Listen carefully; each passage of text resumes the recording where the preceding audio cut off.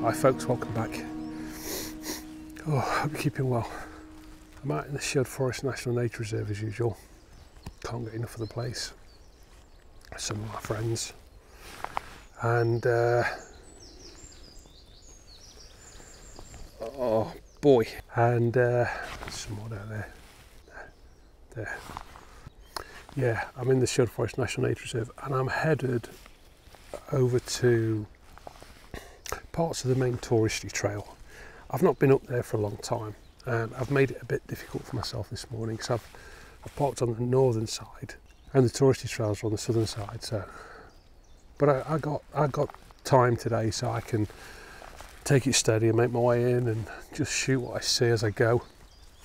And then I got to thinking, you know what, why not just mix it up a little bit? And my intention for today is to shoot a POV video. So strap the GoPro to my chest and try and explain 2 or 3 compositions, how I select a shot from a scene. It's pretty chilly, it's only about 6 or 7 degrees right now. I think we've probably got a couple more degrees coming today, but it's not going to become hot. Forecast's about 50% for showers. Come what may, I'm going to kick around for a few hours and just see how I get on. So I'm going to put some food out here for the birds, and then I'm going to break my camera out.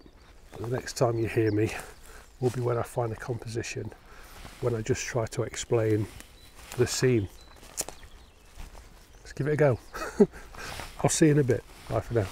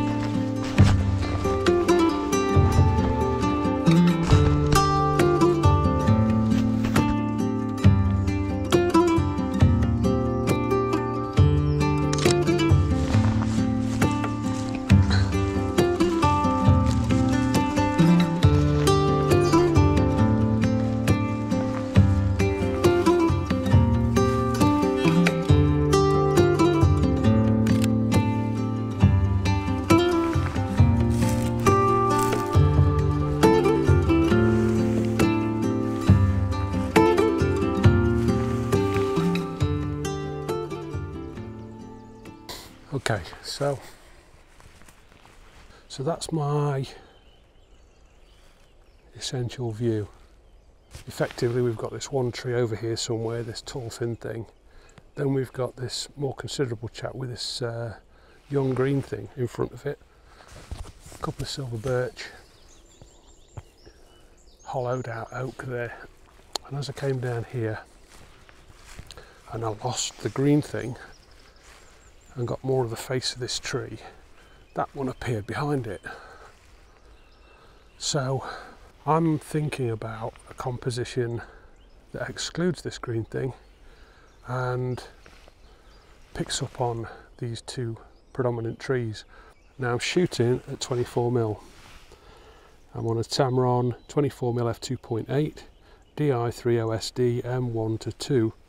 I don't know how well this is going to pick up on the GoPro. It's a bit of an experiment today, so you'll just have to bear with me. There's the green bush that I want to eliminate, and that's the frame I'd like to find a composition on.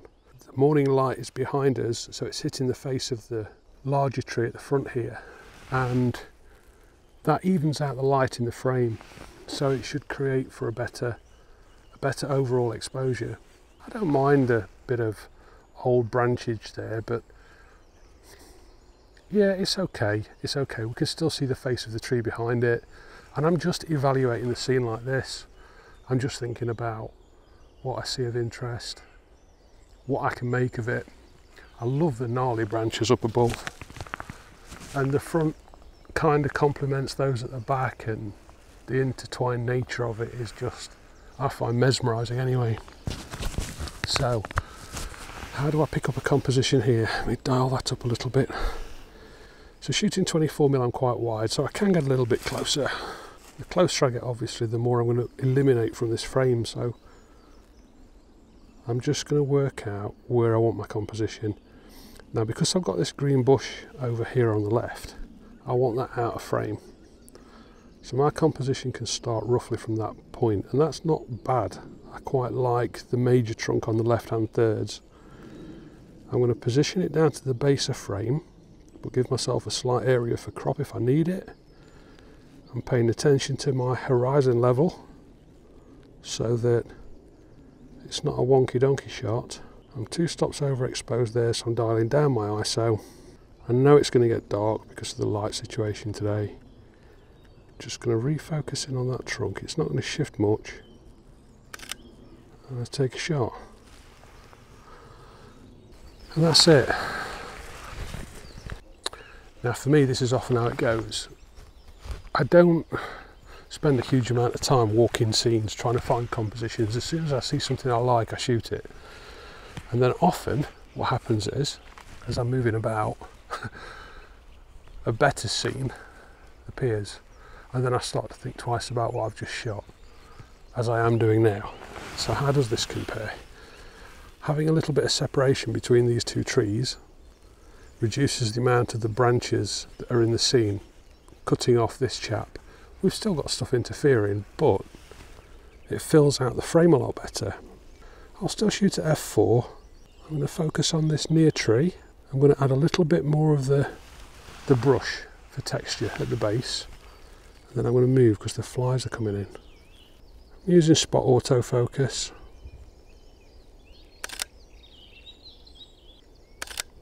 Just making a couple of fine adjustments as I go.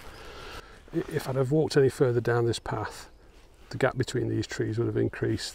I'd have lost any shot that would have included them both. I could still get one on this boy. In fact, I might just do that for reference. Dial down that exposure. And we're off.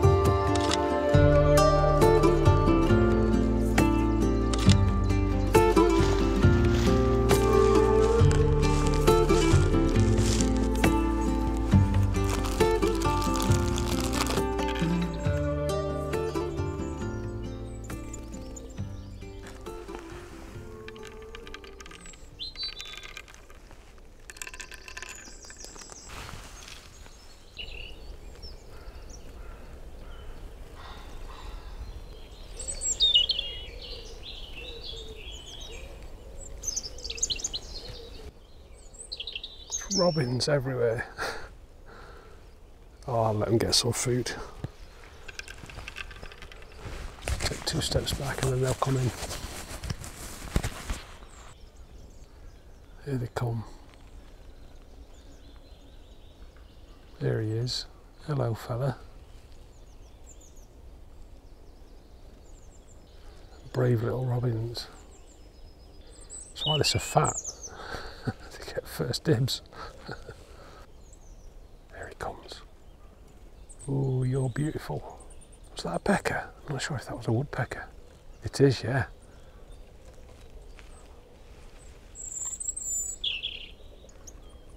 Oh, there's another one.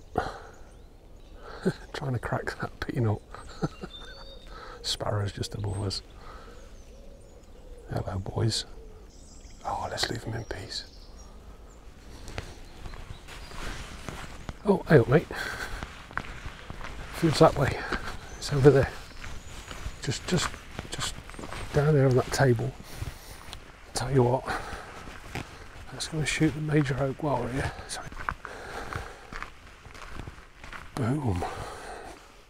Oh, peanut shells everywhere.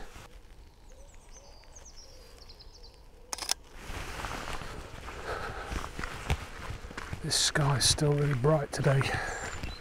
It's not helping at all. And it's not so much the sky, it's the contrast, because everywhere's quite dull. There's not a lot of colour, so it's quite challenging.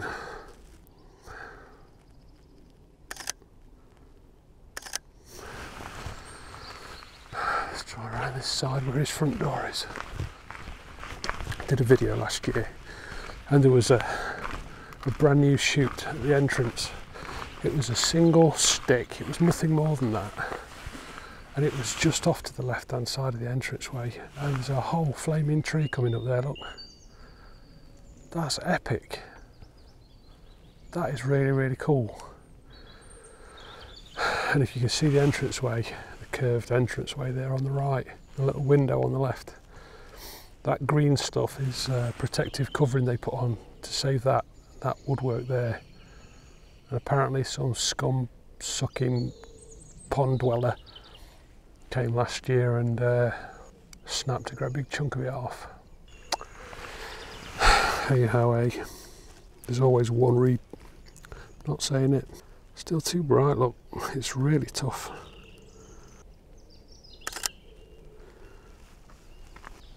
What an amazing tree, eh? Believed to be in excess of 1,000 years old.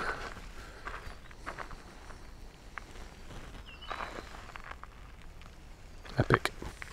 Right, let's not get too distracted. So what I'm going to do, I'm going to head in here. This is a bit more my kind of woodland.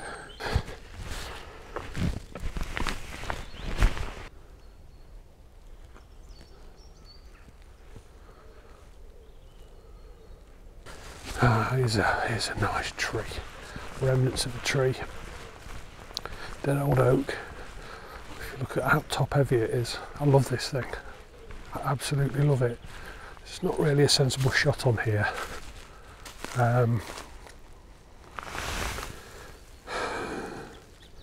but I always try. It's a difficult area here, there's so much.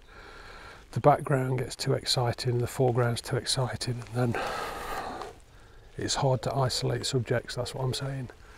You can do it on foggy days, that's when the fog really helps because it separates the images close to you from the background, so this is an epic place to come and shoot on foggy days. Right, I'm going to go down there and I'm going to shoot those guys in a minute.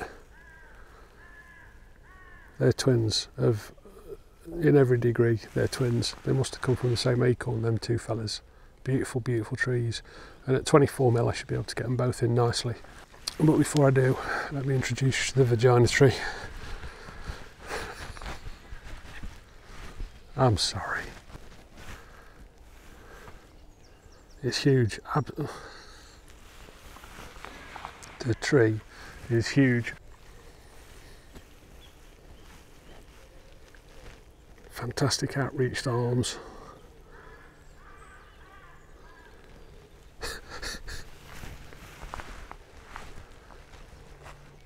Can't imagine how old he is. Well, I guess it's a she. But twist on the bark there is phenomenal. Well, the GoPro doesn't do it justice, but face to face, it's stunning. Absolutely stunning. Oh wow! And then his neighbours over here. That's a beautiful gateway into the park. And then the twins. These trees also really make a nice shot in the fog. And they're easy to get a composition on because there's not a lot else around there that's particularly distracting. There's one tree in the background, but it's not too gnarly, so it's quite a nice little composition to be had here. So that's the Vagina Tree. I just like saying vagina, don't I? Vagina. And that's the dead oak. Really lovely, that thing. Really lovely vagina. But for now, I'll go back POV, get a shot on these boys, and I'll head down there actually just quickly because there's another tree in the background. It's a lovely, there's 3 of them all in close proximity to one another, and I've had some reasonable shots down there but never really paid it a huge amount of attention. So I'll get a shot on these 2 and then I'll go down there and get a shot on those, see what we can come away with. Okay, push out to 6.3, 2/50th of a second. Probably get a bit closer actually. That's more like it. Focusing on the crook of that tree. You know, 1 click up, and then angle the camera down. Reduce that light that way. Refocus. Okay.